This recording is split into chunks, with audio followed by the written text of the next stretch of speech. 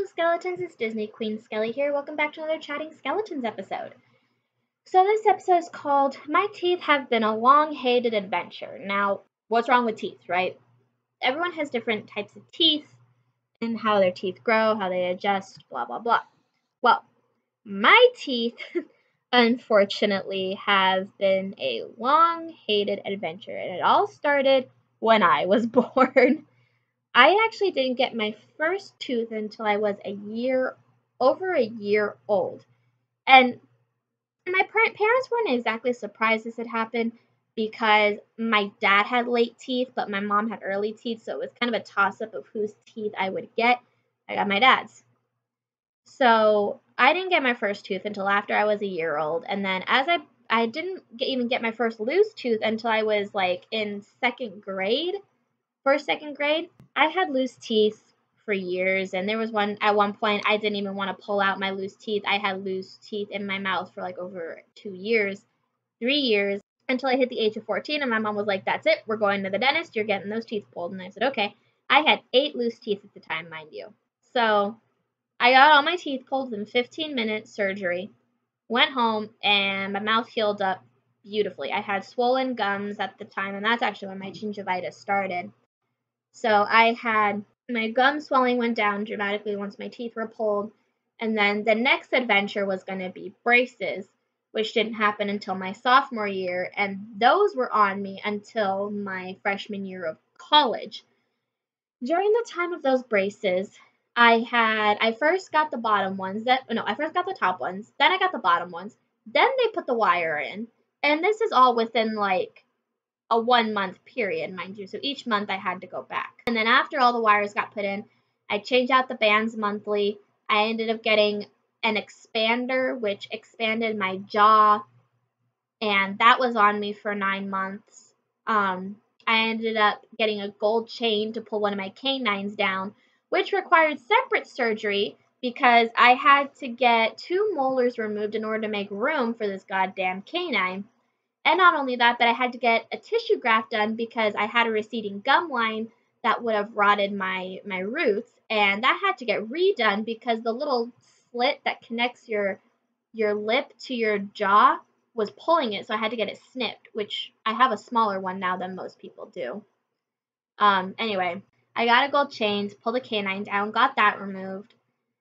I've had coils, which were to pull my teeth together a little better. I've had rubber bands, which was supposed to turn my underbite into not an overbite, but just correct the underbite.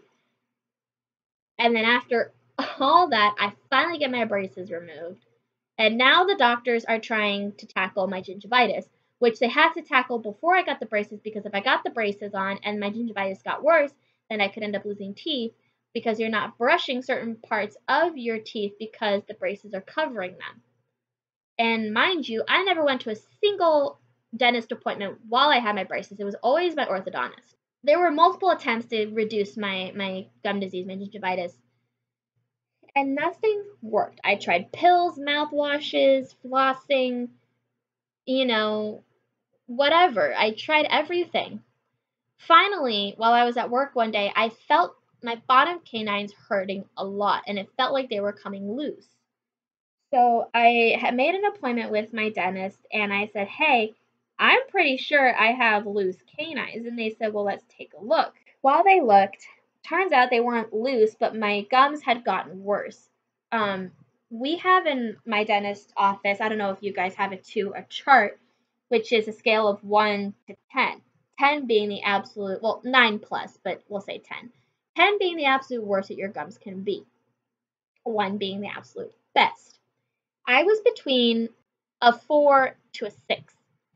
6 was getting into the red zone, 4 was like borderline yellow-green, and 5 was right in the yellow.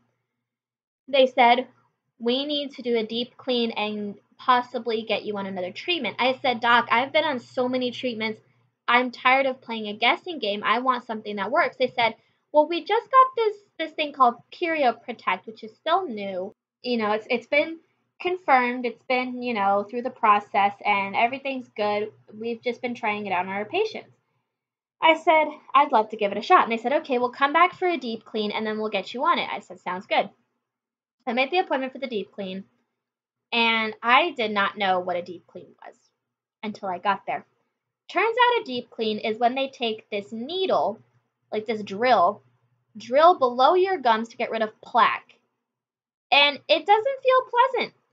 They had to numb me with a freaking needle first. And they didn't even numb my whole mouth. They just numbed the front of it in certain places. So when they started scraping the back of it, I'm like, ow, ow, ow. And then I got to one tooth and it just felt like absolute pain. So finally, deep clean's over. And they had me make an appointment for a follow-up cleaning. So I ended up taking the Perio gel home. I used it twice a day, and my gums started getting better and better and better. Came back for the follow-up. Well, I came back to get another tube of gel because I used it up so quickly, and they checked my teeth, and everything was actually going pretty well. It had reduced to 3s and 4s, which is fantastic. So I go back to get the regular cleaning done, which they called an intermediate cleaning, which is kind of like a deep clean, but it's not a deep clean. It's so much more laxed than it, and honestly, I was fine by the end of it. It actually wasn't as bad as I thought it was going to be. It was just mostly flossing. That's it. So I got that done, got my teeth checked, and they said the gel was working great, that they were seeing great results, and that, just to keep using the gel twice a day to get the gums to recede more and more. Well, to heal more and more. Problem is, I haven't been using it lately, and I know that's horrible, and I should be using it. The plus side about this too, about the Perio gel, is that it's actually a teeth whitener too because of the gel, which is fantastic. I love having white teeth, but I also have my retainer, which I probably should have mentioned earlier. I have a retainer, and I've been wearing it every night since I've gotten my braces off, and ever since they told me, oh, you don't have to wear your retainer daily now. And I still have been bad with that. There are nights I don't wear my retainer, which I really should be, and I can feel it. I can feel my teeth shifting, and it's just horrible. And I know I'm going to have to wear my retainer the rest of my life. And good God, I know my kids are going to get bad teeth too, because I don't just have bad teeth. Hubby has bad teeth. So I know I'm going to have to prepare for braces and surgeries and shit like that, and my kids are going to hate me, but in the long run, their teeth are going to look just as good as their moms. Not their dads, their moms. Because dad needs to work on his teeth again. Anyways, thank you guys so much for watching. Bye, little skeletons. Stay safe. Love you guys.